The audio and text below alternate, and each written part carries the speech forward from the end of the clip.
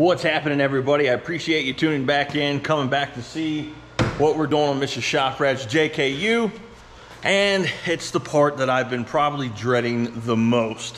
And let me show you why. Now you can see from this angle, it doesn't look that bad. You can see the warpage in the door, which isn't a big deal. I'm pretty sure I can get that out. And this is the part though. It's hard to catch the shadows right, but this concaves. This panel's not supposed to be up under the door. As you can see, it's pushed in pretty violently. Not exactly sure what happened in the accident, but it happened. So what I need to do is fix this and get it back to a level kind of location so that the Motobilt slider can go on there, because it uses the nut certs to go right here, and of course then it attaches underneath. So I need to straighten this out so we can do this. Again, here's a little spot that isn't that bad. What I can probably do here is weld on a bolt, and then I have a slide hammer that we use for other things. We'll just turn that on, hammer that out a little bit, smooth it out, not a big deal. Because again, a lot of this will be hidden once we get the slider on. The problem is, I have to be able to get the slider on. So my idea is, open this door up so you can see, get me a chair, I'm getting fat and lazy. My idea is to kind of do what I did back in the back corner there. Get all this plastic out of the way. We'll come up to the factory roll bar. After we cut this out, so I'll probably lay a piece of masking tape right across here, all the way across. And then we will use a little Sawzall, or actually not a Sawzall, we're going to use a cutoff wheel, come all the way across and cut this bit out. This is just an angle here. I haven't took my angle finder to see what I got. I know it's kind of hard to see. The lighting's not the greatest. You can kind of see it there. But cut that out. You can see here that the door is sticking out slightly. I'm not sure if that's because of the warpage in the door or if it's because this is pushed in. This feels pushed into me. So I'm thinking if I cut this here, I can then pull this lip out some, get it to blend better. Probably some in the door because I can feel the door, the bottom lips bubbled out as well. But we'll get all this worked out. This is probably going to take me more than a day to do, and then we can finish putting on our Motobilt slider. If you've seen the last video, you know that I didn't put this side on. I didn't even refer to this side really for the most part because there's a lot of work to be done here, as you can see. We're going to get through it, we're going to get it done, and we're going to make it look like, for the most part, that it never even happened. So, without further ado, let's get started.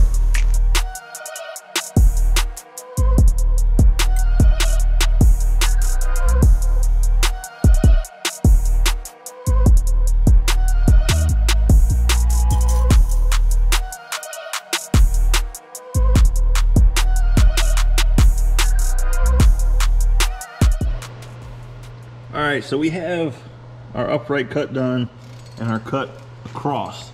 Now I stopped just here because I'm starting to rethink how I want to do this. I can always, you know, go further if I want, but trying to take it back, that's a little difficult. Yeah, I could weld it up and, you know, if something went wrong and try to smooth it all out. But now if I just stop here, I'm thinking I might be able to come back maybe a little further, come down, and I can actually just take a bar or some type of you know, leverage and kind of massage some of this out instead of doing this one big long piece.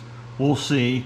I'll see what I can do, and then of course we'll set the Motobilt slider up here. I believe it's the Crusher series, but anyway, set it up here, get a better idea of what needs to go where, try to pull this out more, or is it good enough to where we can go ahead and mount it up. So we'll get all this cut out. Again, we'll open the door up, porta jack, push it down, get that bow kind of out of this, and we'll see where we're at after that. Probably gonna cut this out real quick, and then we will open the door up and get the porta jack in there. Let's do it. All right, we have our setup done. Up to the roll bar, Jimmy jack, porta jack, whatever you want to call it, some type of jack set up. So piece of thick, I think it's like 2x2 box tubing. set up here to distribute the load. Plus, when it gets here, it'll kind of stop me. I'll know that don't need to go much further. Probably have to try to go a little bit further than this will allow us, so you might have to take it out and just use the foot here to push down, just because, you know, like when you're bending tube, you always have that spring back, so there'll probably be some spring back. But I went ahead and bent this lip out, which you'll be able to see better when I get all this done. Went ahead and did the prep work, didn't want to bore y'all with that. Welded a few of the bolts into the spots that I think I'm going to need to be able to use the slide hammer there. So we're going to get set up now that all this is done. Throw the camera on, I'm going to stop talking, and we're going to try to straighten all this up, get ready for the slider. Here we go. Alright, I am trying to hurry up because I'm going up to the junkyard. Matter of fact, I'm recording this on my phone. There's a bunch of cloud cover coming in. We've had showers on and off throughout the day, and it is, well, it's quite humid out right now. The air is very heavy, and it doesn't help that I'm a fat kid. But I found a panel I think's gonna work. Hold tight. Here we go. Oh. Yeah, we're gonna cut that out of there. All right, there we are. That is roughly the length we're gonna need. And the height I'll have to trim down once I get it back down the shop. I normally wouldn't cut up a door, but this is an old Mack cab over. It wasn't even, yeah, it wasn't popular, so I highly doubt, well, I say that, knowing my luck, somebody's going to call tomorrow on Monday saying, yeah, I need a door for a Mack, blah, blah, blah, you know, a little lightweight. Ooh, that's so hot, man. Cab overs. Yeah, that's going to be my luck. But anyway, that's what I did. Chop that out. We'll get it back down to the shop, get it cut exactly the size, clean it up, and get the brake in it. Ooh, ew, I got poopy I gotta get off. That sucks. Alright then, here's what it is. Cool. You see them dark clouds back here forming. We're gonna get some poor precipitation here shortly, which it feels like it by the amount of humidity that is making me sweat a lot. Ugh. Anyway, got the panel cut off. So we're gonna prep it, get it ready, get it cut to size, a lot closer to size anyway, and then put a little angle in the dangle, you know what I'm saying? And start tack welding it in. Then we have the basic shape of our piece. It's gonna match.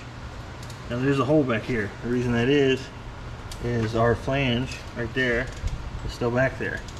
And what we're gonna do to add some strength and some rigidity, we're gonna pull this out some more. Excuse me, sorry, camera angle. We're gonna pull this out some more. That way we can tie that in right there. Now, I could have done this in one piece probably and just spot weld it, but I still might do that because I have the old piece that originally came out of there. We're gonna put it back in. I might just do one piece and drill some holes and try to pull this out and spot weld it, but doing it this way allows me to manipulate it a little more. So that's what we're going for. But so far, that is matching up pretty good, pretty good. A little more tweaking, we'll be good to go. All right, so we got our panel made up here. One-handed. It's not gonna fit perfectly since I'm trying to mate it up one-handed, but you can see. There we go. Anyway, we're gonna have a few holes to fill in. That guy there in the corner is my fault. This right here though, that gap right there, that was, you know, the metal was twisted up under. It was all bent down, if you remember before. So it's just a gap we're gonna have to fill in. Then we'll come back in, we'll tie it all together there. That piece that's underneath there, we'll bend it back out some more actually before we tack this into place. Then we'll start tacking this all into place. All into place.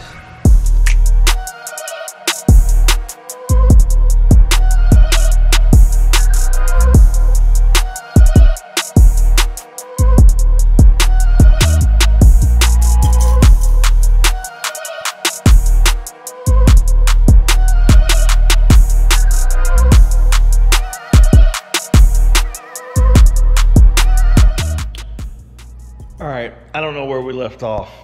It's been months, really, honestly, yes. And as most of you know by now, we didn't make it the Trail Hero. The Jeep didn't make it. I didn't even make it solo. Like, nobody on my end made it. Yeah, not good. Partially my fault. I'll blame the economy on some of it, but only just a little bit. I take personal responsibility. My fault as to why myself and the Shoprat family didn't make it. However, that's neither here nor there because it's in the past. So moving forward, right? There's always next year. I need to get this done.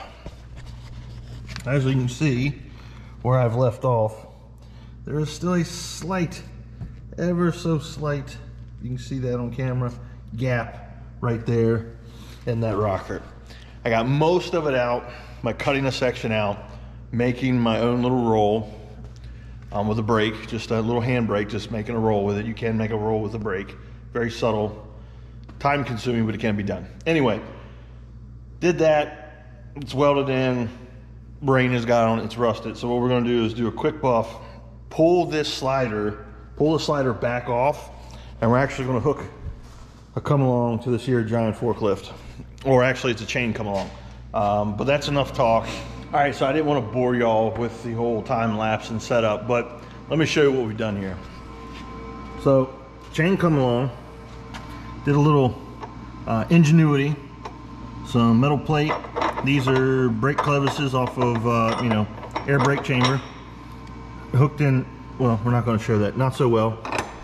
And we got these different spots so we can pull from over to this big heavy forklift. And that's what we're going to do.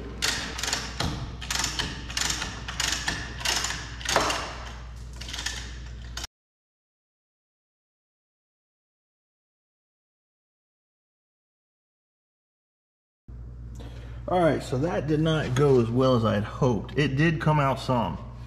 It actually, I think, bulged more than anything right where this is. And matter of fact, when I moved the forklift back, it started to crack this weld a little bit, which is to be expected. It's thin metal. Try not to throw too much heat into it so you don't burn through it. And you don't want to catch on fire the insulation and all that fun stuff in there. Anyway, so it's came out some, but I don't know if it's going to be good enough. But when I get all this cut off, we'll see what happens, see if it's straight enough to mount this thing in there, throw some paint on it if it is, let that set up, and then we'll be able to mount the other Motobilt slider finally after months. That's stuck on there pretty good. Time for the old cutoff wheel.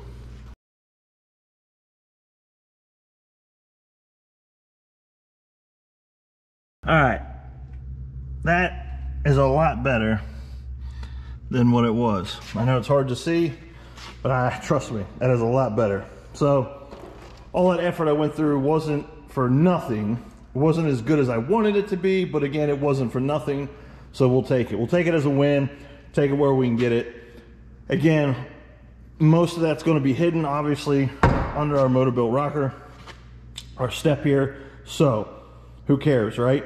Unless somebody really wants to take the thing back apart and really pick it apart, most people are never going to know unless they've watched this video. There we go. So now we got to drill some holes, get this thing up on there, and this part will finally be done. Praise God.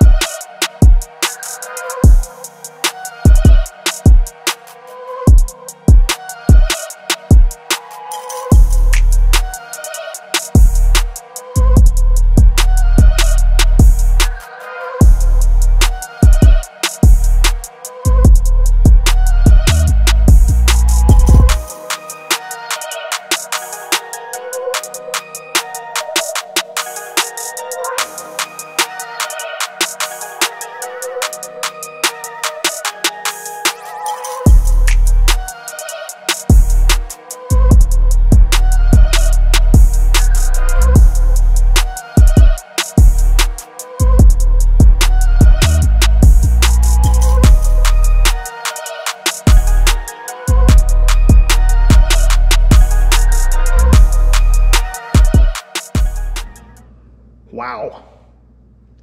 It's on there finally after I don't know how many months. Anyway, let's look at it. Yeah. There she be. It isn't perfect.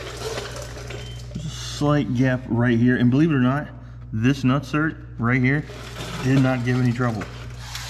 This little fella right here, we're gonna have to pull this back off and fix that one and that one, and for some reason this one. And usually what that means is I'll go in, I'll slap a tack weld on it, smooth it out, slap a tack weld on it, run a tap up and down through them, and they're usually good to go. This is why, again, I'm not a huge fan of nutserts, but to fix everything that was there and kind of hide it, which for the most part it is, you can't tell unless you really get up on it. You can't tell. It's good to go. One of the reasons that I specifically chose these, I chose Motobilt for a number of reasons, which I said in the last video. 100% American made. Support my homeboy Bender and all that good stuff. Anyway, they're on. That's all that matters, and I'm stoked. Finally, this is starting to come to an end. Now for the hard part, which is dealing with the Commonwealth of Virginia to get it transferred over to a rebuilt title. Fun stuff, right? Now it's just cosmetic stuff. Now it's get rid of Mr. Angry Grill and the skull face. I don't know if you can see that. Ooh, I mean, it is Halloween right now. Anyway, there it is. Stoked. Finally, this thing is coming together. Oh, I take that back. I have to put the tail light back in. Sorry. Ooh, big deal. Anyway, I'm just happy right now. This is finally coming to fruition. Clean up my mess, and I'm getting out here. Excuse me, cleaning up my mess and getting out of here tonight. It's already 7:45 on a Sunday. Got to get this bay opened up for tomorrow. Do some normal work. Not a fan of that, but anyway, good times. Thanks for tuning in. Subscribe, like, comment. Tell me I suck. Tell me I don't suck. Tell me what you want to see next. Should I 1-ton swap it? I don't know if we're going to do that. This is for Mrs. Shoprat. We'll see. Come on.